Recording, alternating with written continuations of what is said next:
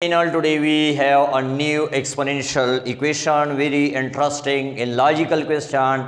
So how we can calculate the value of x from the exponential equation. So look here, we start 2 exponent of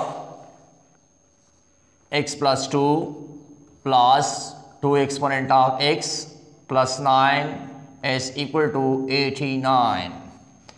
So in this type of question, first of all we check the constant value, and here we transfer this result to the right side, so their sign is also changed in here.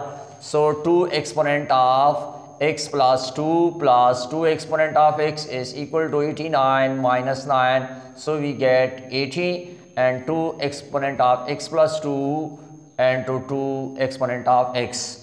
Now according to the rules, so here this term we can simplify according to these rules. A exponent of m plus n is equal to a exponent of m dot a exponent of n. So now we replace this result according to this rule. 2 exponent of x, 2 exponent of square and plus 2 exponent of x is equal to 80. Now we are taking common this term 2 exponent of x, 2 square plus, and here the coefficient is 1 is remaining 80.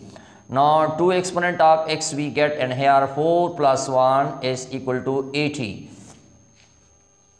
X we get 5 is equal to 80, dividing both sides by 5 on each sides. So we get cancel this one and we get 16. 2 exponent of x is equal to 16, and 16 we can write 2 exponent of 4. Now bases are same, so x is equal to 4 is our solution. Thanks again for watching, and please subscribe my channel and share this video and also comments on this video. Thanks again.